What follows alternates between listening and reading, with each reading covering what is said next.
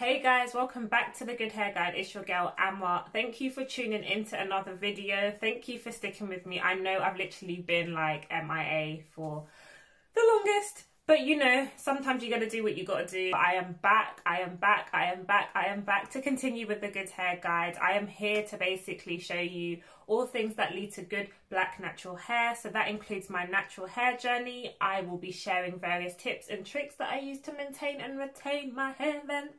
I also trial different products that help to support us 4C women. So yeah, I got you. And if there's any comments or questions that you have, you know what to do. Feel free to leave any comments you have in the description box below. Yeah, it's just countryside vibes right now. Flies and wasps and all sorts, but you know, we are slowly acclimatizing to the climate. So make sure also, if you haven't hit that subscribe button, what are you waiting for? Hit that subscribe button, subscribe to my YouTube channel. Make sure you follow me on Instagram at Good Hair Guide. Make sure you share it with a friend. Make sure you tell a friend. Make sure you watch my videos. Make sure you support me. This is a short part of a documentary which Sky News featured, and it's called How Do We Embrace Our Natural Hair, which essentially is a documentary talking about black hair by people within the black community. So I'm going to be giving a review on this. So let's get going. This is my culture. If I can't embrace how my hair grows from my scalp, how can I embrace myself? How can I embrace where I've come from? I'm not averse to relaxing my hair. I know it's obviously like a political subject and people like really against it. But a lot of my friends who work in like corporate companies, they can't wear their hair a certain way, or they have to wear a weave or something because it's not seen as professional. Eurocentric beauty. So that is a comment I can definitely relate to, being a black female who has spent majority of her life in the corporate world. There's just certain standards that you feel very quickly that you have to conform to be able to be accepted.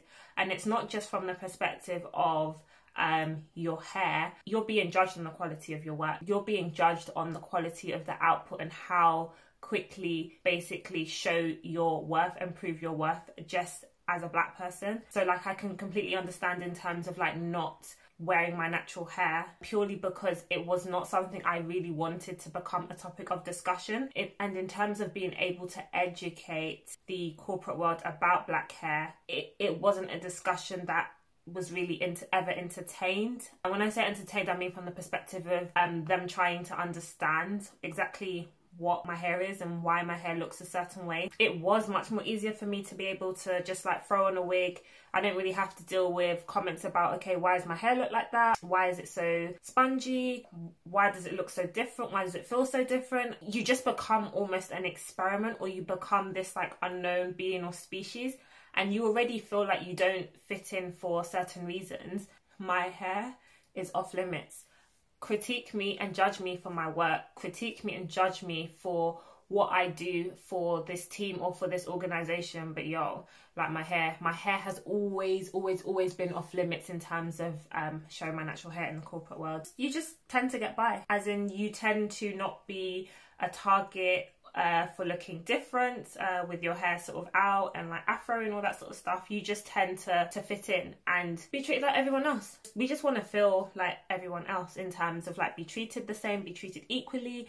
But because of things like our hair, yes, you very often find that we do wear weaves, we wear wigs, we wear straight hair so we can eat as well. That's basically it. My views on wearing natural hair in the corporate world have changed, and there are certain organisations which are much more open and aware of you expressing your blackness. I don't think we're there yet. Definitely don't think we're there yet, but I definitely have a different mindset from when I first started in the corporate world to now in terms of how I view wearing my natural hair. Well, yeah, if you want to know more on that, please feel free to leave some comments in the description box below. You can reach me on Instagram, and yeah, we can definitely continue that conversation. Eurocentrics have historically deemed afro hair as unattractive and unprofessional. But does society and the black community itself still have a hard time accepting natural hair? So I think in terms of the comment, like, do we have a problem with our afro hair? I hope later on as part of this documentary that question is answered. I think there are so many challenges and complexities when it comes to black hair. I believe we're unraveling as a black community in terms of how to deal with natural hair, how to manage it, how to treat it, what to do, how to style it, how to embrace it. And that comes from literally the spectrum of how slick, shiny and soft it is compared to how coarse, tough, thick, high density, all those sorts of complexities come into whether we have a problem with our Afro hair. I don't think the word problem is how I would look at it. I think it's more about understanding more the difference of dealing with Afro hair and what that involves. I think I would question the do we as in we as a black community, we as the whole entire world, like me and my partner, so I'm hoping that question does get answered. My name is Serge. Hey, Serge. I'm a filmmaker from London, but I was born in the Congo. When I was younger, some of my friends at school had their hair braided in cornrows, but I couldn't because, as my dad made clear, we don't do that in our culture. How many of you have heard that? We do not do this in our culture. We do not grow dreadlocks. We do not, guys do not grow. How many times? But I swear, I remember there were times, I have older brothers and stuff. Oh my gosh. I remember they tried to grow their hair how many times. And I don't know if it was my mum and the blood fire of Jesus, but it just didn't grow past a certain length. And I think God answered her prayers, but literally it was an abomination. That is something that you do not do. But on the flip side, there was also the view that cutting your hair short as a boy was not something that was readily accepted. I've actually always wanted to have short hair, just shaved, a nice little fade or something like that, you know. So yeah, it's just so interesting where that ideology stemmed from in terms of guys not being able to grow their hair, and in terms of an African society anyway. Our parents, I'm Ghanaian, West African by heritage, and it was very much seen as something that is unpresentable. To who? Our parents' generation. But where that ideology came from and why my grandma and why my mum maybe would say that it's unpresentable is something that is very, I would use the word colonized. But let's see what Serge has to say about this. So it was strictly a level 1 or 2 trim with a skin fade. But these decisions are far from trivial. To understand the significance of black hair, I began by exploring its roots in history. For centuries, black communities around the world have created hairstyles that are uniquely their own. But the slave trade changed everything. One of the methods that the slave masters used was to try to dehumanize the individuals that they were enslaving. One of those things was to categorize them. The lighter the skin, the easier the hair was to manage in Western terms. It's been at the root of a lot of discrimination. After the abolition of slavery, when people wanted to get in work, even as a musician, they couldn't walk past without having to go through the pencil test. Pencil test? If in a big musical hall, at the entrance, they'll be told, if you want to pass. So in terms of what Dr. Sarah Shillingford said, I really like the fact that she pointed out that in terms of managing black hair for the Western world, it was the lighter your skin colour, the more easier and acceptable it was in terms of the texture of your hair. I just want to point out obviously that there are light-skinned females who have thicker, coarser hair, so it's not necessarily generalising across all light-skinned females, but I think obviously she's pointing out in terms of the majority and the Western world, or identifying light-skinned females with more softer textured hair. And it's obviously very clear in terms of the fact that she's pointing out that was how the Western world saw being able to manage black hair. I don't think that is something that we are still experiencing as a black community today. If your hair is more on the 4C side, it's definitely not. I do not in any way, shape or form believe or feel like my hair is unmanageable, but just from the Western perspective, that was how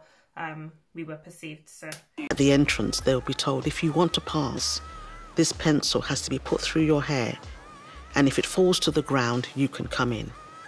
If it gets stuck, you can't come in. So without saying, if you're black, you can't come in, they would say, it's an indirect way of saying if you haven't got European straight hair, you're not coming in. Like, can you actually imagine that happening now, where you are to gain entry into somewhere? You know, some people like are struggling to get a passport, and let alone now to enter. They are telling you, bro, you know, you need a pencil to be able to. We've come a long way, guys. There's still a lot of work to do, but we've definitely come a long way. And while some struggles of black hair are based in history, others go back to our first experiences of black hair in childhood. And why did you come into it? To get my son's hair done. So what's it like having to do a black son's hair? It takes time. It's took me a while to learn, but just watching other people, really. You've got to sport that fro, haven't you? I think that is so sweet. Bless her. She probably took a sigh and was just like, yeah, it takes time. And literally, I think we are all learning and we're all on this journey together in terms of understanding more about black hair. So I just want to point out that this mixed race young boy was having his hair blow dried, and you can see the texture of his hair was quite thick. So it's not necessarily all light-skinned people that have soft or wavier textured hair. But I just want to commend the mum for understanding and appreciating obviously how much time it takes. Afro hair is a way of life. Like, it is part of our identity, it's part of who we are. It comes as a package. If anyone out there is struggling to maintain their child's hair, that is also something that I can support with in terms of showing you techniques and tricks and tips. Hit me up, DM me, drop me a comment, email me. I got you. I hated getting my hair done. It was, you see my baby pictures, everyone laughs at me and say, Lucrece, what the hell is going on with your hair? I just, heard the shaver come into my head, and I just lost it. I just remember crying and crying. My first ever memory of my hair was just sitting in between my sister's legs and like holding tight while she came with my hair so tight. I don't remember my natural hair as a young child. Boy, I think you can relate to those struggles.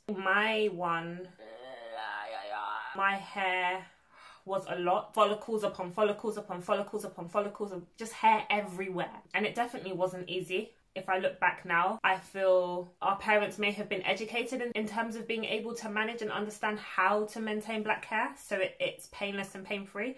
And that is something that these days, even when I'm educating my clients, even when I'm dealing with my hair myself, or just generally talking to people about black hair, I 100% advocate for the fact that black hair is easy to manage. It doesn't have to be painful, it can be painless. But what are some of your experiences as a child in terms of having your hair done? I quite remember, there was a number of times. I mean, I had voluntary haircuts, No, hairdressers didn't even know. Specialists didn't know how to manage my hair. I can't remember one time I went to Ghana, my natural hair was probably about here somewhere, big, I'm talking big afro, like just there dropping. And then I had single plaits done, like quite big ones, like that, that Cleopatra sort of vibe with the coloured elastics at the bottom. I was there, I was there. And then my mum left, she went somewhere, she came back maybe about an hour later, and she walked in and the hairdresser was literally giving me short sleeves. She was giving me short sleeves like here. My mum was like, what are you doing? Banging out the tree. I thought that somehow your hair just disappeared into it. So when she was cutting the braids, I didn't realise she was actually cutting my natural hair. I didn't say anything, Cleopatra, all that sort of vibe. So I was just like, And then my mum was like, Amma, Nade. I was like, what's the problem? In my head, I was just thinking, what's the problem? And she was like, I was just like, no, I didn't know. My mum gave the woman fire.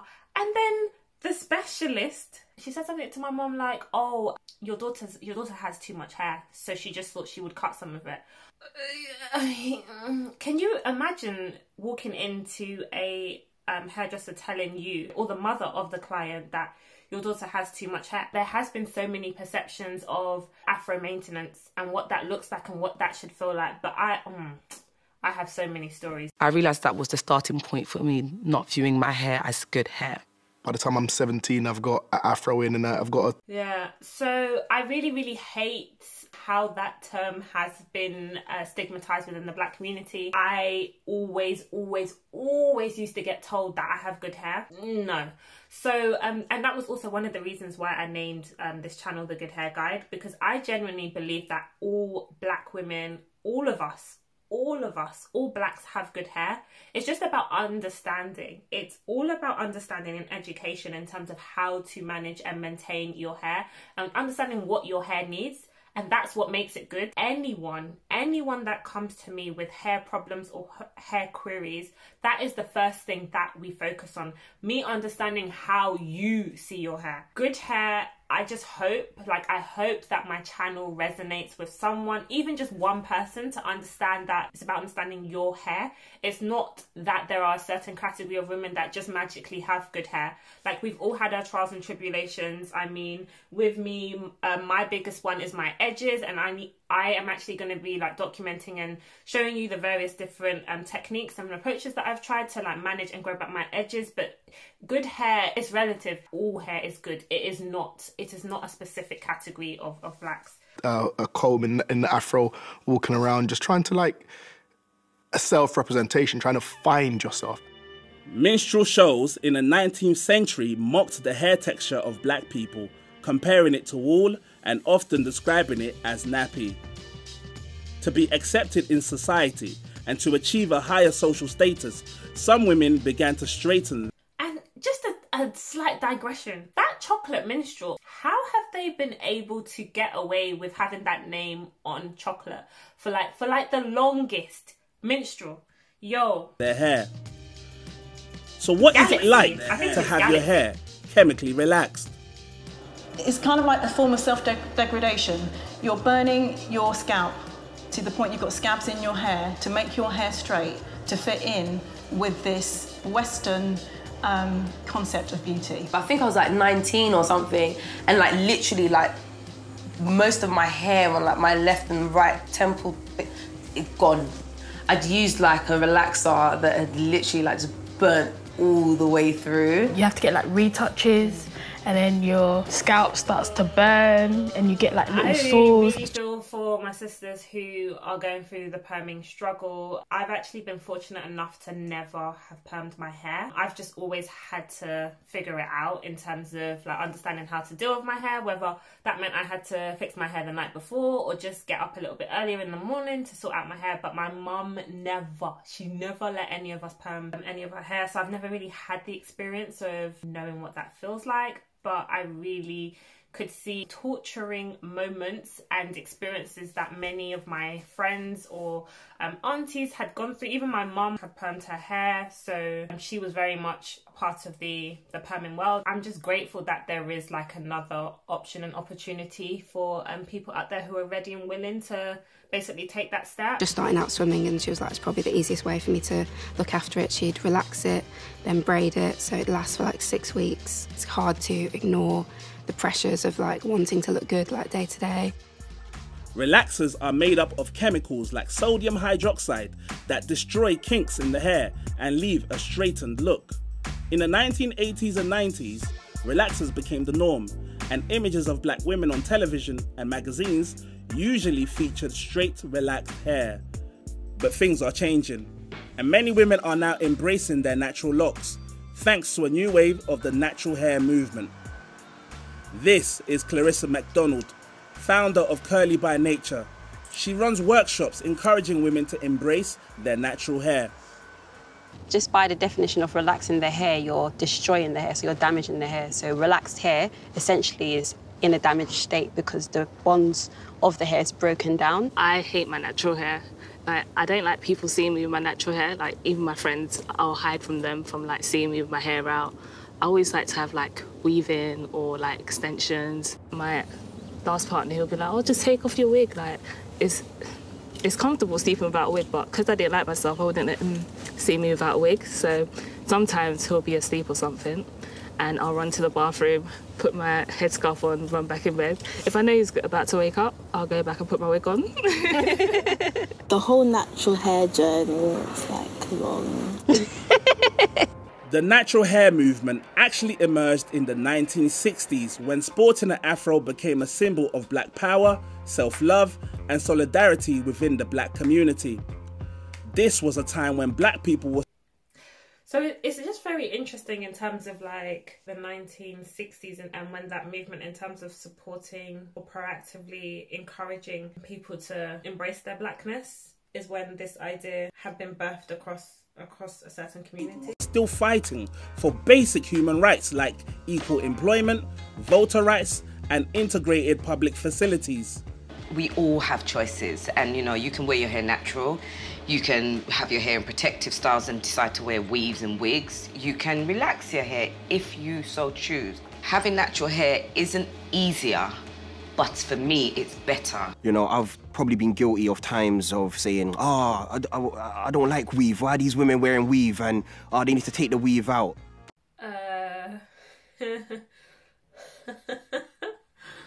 I genuinely find it very interesting because it's quite a familiar and common term within the black male community that black men do not like women with weaves or wigs or their hair in not a natural state. But you would find majority of black men who do kind of put out that notion that, I'm not about women or my woman wearing wigs or weaves, but you generally would find them only dating girls that have like long weaves down to their tailbone, long hair, don't care sort of flex or whatever. So I really, really did feel as I was growing up, I really, really struggled with like hearing those words. That for me was a question of self-love. It was a question for me of like really understanding like what you're saying versus like what you're actually doing. Also understanding why, from a black man's understanding or perspective, I don't think there was actually a genuine understanding as to why we wear weaves or why were we wearing wigs and stuff like that. And I don't think there was like a lack of care as well. You can be walking down the street and you get comments like guys literally shouting at you like you are a nobody. You are a nobody. But it builds character. Not that I'm saying it's acceptable in any way. I absolutely loved, adored like my natural hair. I even used to go secondary school times. I'm talking hardcore secondary school times. I used to go to secondary school and my hair would be, like with the cotton and then you have the plait and then the little cotton threading like at the ends. I used to like year 9, year 10, that was me. But the reception that I got was a bit off. And sometimes that really does like kind of play a bearing into, are you actually doing the right thing? Or maybe there's something you're missing. But I always liked my natural hair. But just in terms of like, even within my community, in terms of school as well, like just being accepted for like having your hair and maybe like African threading and stuff like that was not a vibe at all. You were not getting man, like those sort of things that like, our parents didn't send us to school for that. And even the teachers did not understand. They just did not have any idea about blackness whatsoever. Embracing your hair or having your hair a certain way, that's the difference between you like in their eyes being good versus you being bad. Yeah, just so much of a misunderstanding. I do not want to basically leave that comment and just say black men don't understand or they're not relating to us, but I feel like they are doing a lot more better now in terms of understanding how we maybe have had to struggle with our hair in the past and maybe why we are conscious of doing things a certain way before. From my side, I was even contemplating as a protective hairstyle for the autumn and winter. I still haven't decided yet, guys. Maybe you might have some views on this. I might just put on a wig to manage my hair throughout the autumn and winter. I was telling my partner, I got the shittest, like shit on the ground type of look. Like, what the fuck are you doing? Like, what do you think you're doing, Amma? So I was like, maybe to kind of embrace and combat the winter season with my natural hair out, but I am going to be doing protective style, like no one's business, making sure the moisturizer is thick, sealed, because winter is such a harsh, it's like the most difficult season to get through with like afro hair. But it was just nice. It was nice to like have your partner recognize that it's not something that they want to be seeing and they're like happy to like go on the journey of exploration with you in terms of how you manage and look after your hair during the winter seasons. But what is being done to celebrate Afro hair in the media? To find out, I caught up with Lekia Lay, the founder of Project Embrace. Project Embrace is a platform that was established to challenge the narrow perception of what it means to be beautiful, especially to have beautiful hair. And generally in the media, especially in advertising, black women are almost non-existent. And that's when I decided I would do a billboard campaign. Clear Channel got back to me and said, it's a worthy campaign, we're going to support you. When they said they're giving me billboards in 7 cities, I was besides myself. I wanted just 1 billboard in London and they're giving me 7 billboards. Wow. By looking back at the... I love this hairstyle. I absolutely love this. China bumps with cornrows. I love it, I love it. The struggles and pressures black people have faced throughout history, it's clear to see why self-hair love can be a journey. Hair, I would come to discover, is as much about self-expression as it is about self-identity and cultural representation. No matter what we decide to do with our hair, the most important thing is to embrace it. Because ultimately, accepting your hair is sort of accepting yourself. We basically want every young black girl to feel confident. We identified that growing up we struggled with identity. No matter how much we try to enhance, what God's given us naturally is always going to be better. We can't expect great things from our young people and teenagers if we are telling them they're not good enough. We're all perfectly imperfect. Whatever it is, whether it's your weight, your complexion, your hair, you just got to embrace it and understand this is you. You can't expect someone to love you if you don't love yourself, and you have to know yourself to love yourself. I agree. Lastly, add to that, I really feel like Off Limits documentary produced by Sir Rashidi Zakwani. Said you can get onto me later about how I pronounce your surname. I really feel like it is encouraging black people to take an opportunity to get to know yourself a bit better.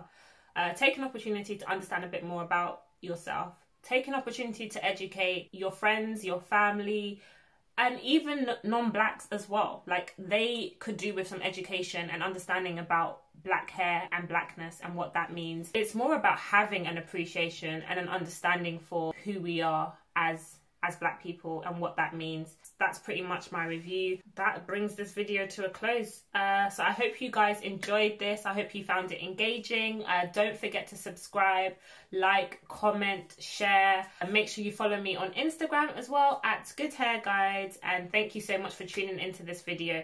Take care. Bye.